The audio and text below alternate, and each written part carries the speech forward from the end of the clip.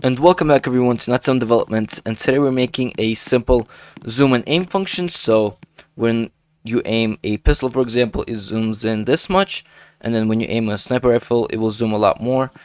It is custom and you can change it for any gun you want, set to a different value, and obviously this is for FPS games. For this tutorial I'm using this amazing open source game that I released last week for all of you guys. You can just go ahead and watch this video in the top right corner. Go ahead and download this so you already have this FPS base of a game which you can apply this tutorial to. This tutorial is going to be in two parts, one me showing just a general script that will zoom the same amount for everything, and then a custom one which will obviously be tailored to different guns. If you like this video, please like, subscribe. At 1,000 subscribers, I'm giving away 5,000 Robux to 5 lucky people. So if you want to be one of those lucky people, go ahead and subscribe before it's too late. If you have any problems or questions, obviously you can just comment or message me in my Discord, and I will be glad to help you out. So let's get into the video. And for this tutorial, you're going to have two options.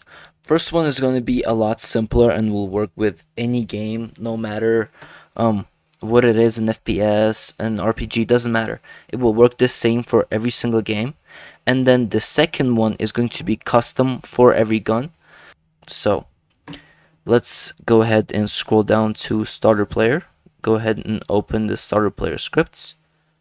Click plus, add a local script. And just go ahead and rename this to something like, I don't know, zoom and aim. Clear out everything you see here, so get rid of that. Go into the description below this video, and then you're going to see zoom in code. Go ahead and copy all of that. Go back to your game, and then just paste it in.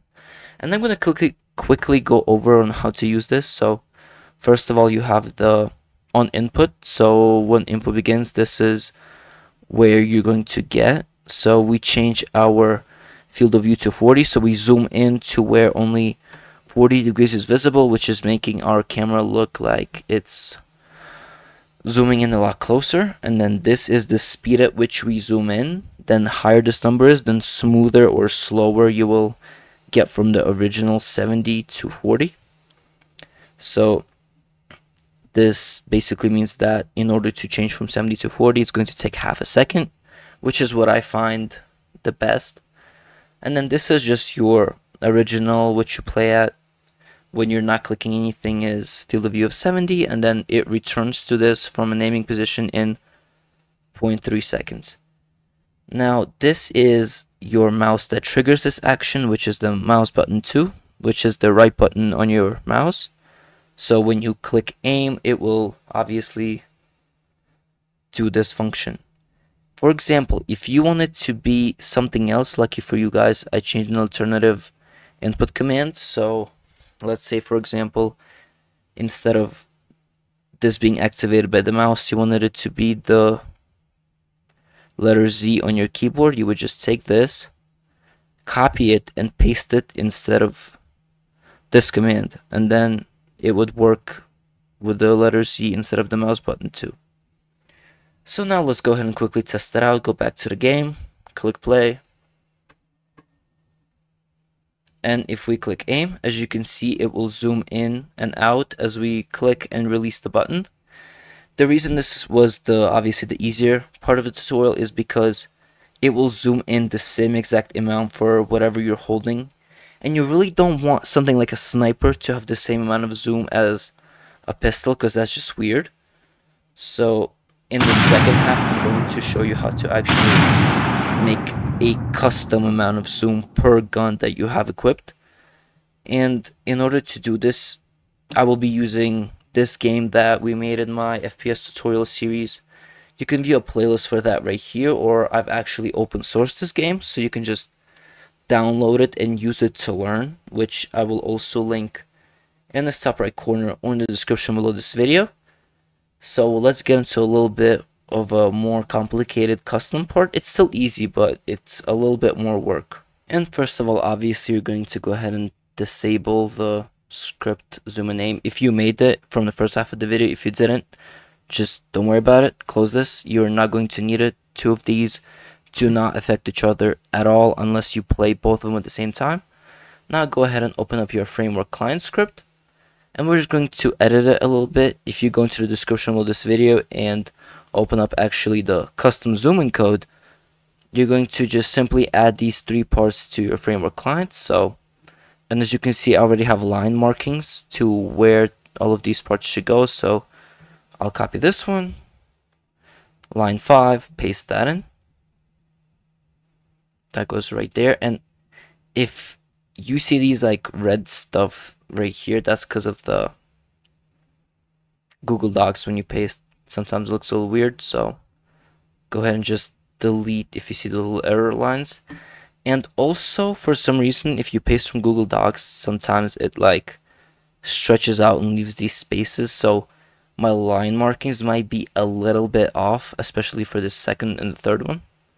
So go ahead and as well copy this one.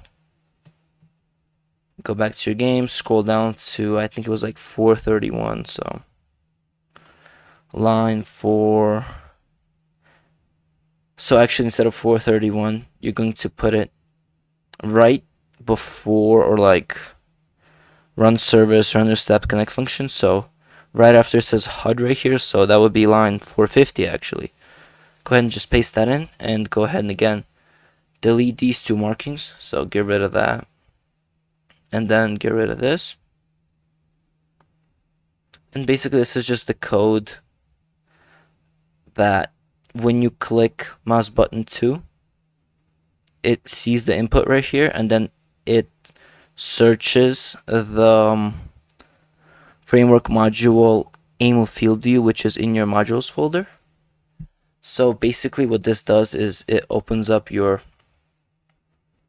where is it, server replicated storage modules, your gun scripts. So for example, let's do AK-74. It's going to open this up and look for the aim field of view, which is the last component that we have to paste in. So right here, copy that, go back to your game, and this is very important. For every single gun that you have in your game or in your modules folder, every single one, you're going to paste that line into. So paste, remove the two marks, and then just repeat it for every gun you have.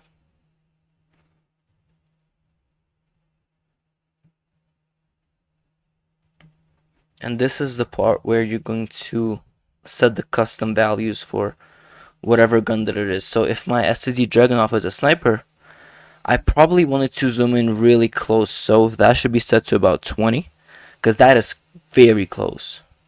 And then I would do for like AK-74, I'd do like 50, and then Desert Eagle, I know it's kind of like a one-tap gun, so I think you want it to be kind of like a sniper, so I'd set it to like 40, a little closer than the AK maybe. And then the 5.7, I would just set to 50. But again, the bigger this number is, then further the object will look from where you are. So for a sniper, you'll make it a lot smaller than for a rifle. Now let's go ahead and actually test it out. So go ahead and play the game. Now for the AK, you see it zooms into about field of view of 50. And for something like a sniper, it's going to zoom in real close to where your field of view is only the angle of 20 degrees. So as you can see, for this, it will do that. For this, it will do that. So whatever your custom thing is set to, that's what it's going to zoom into. So take this guy up from close and then zoom in real close and snap that guy off the roof. So that's how you make a custom zoom in for your games. It is very simple. If you have any problems or errors, go ahead and let me know either in my Discord server or in the description below this video. And if you like this, obviously like, subscribe. At 1,000 subscribers, I'm giving away 5,000 Robux to 5 lucky people, so 1,000 Robux per person. If you want to be a part of that, go ahead and subscribe, join my Discord, and if you have any other video ideas, just go ahead and let me know down below, and I will make sure to make it probably by next Saturday. and see you in the next one.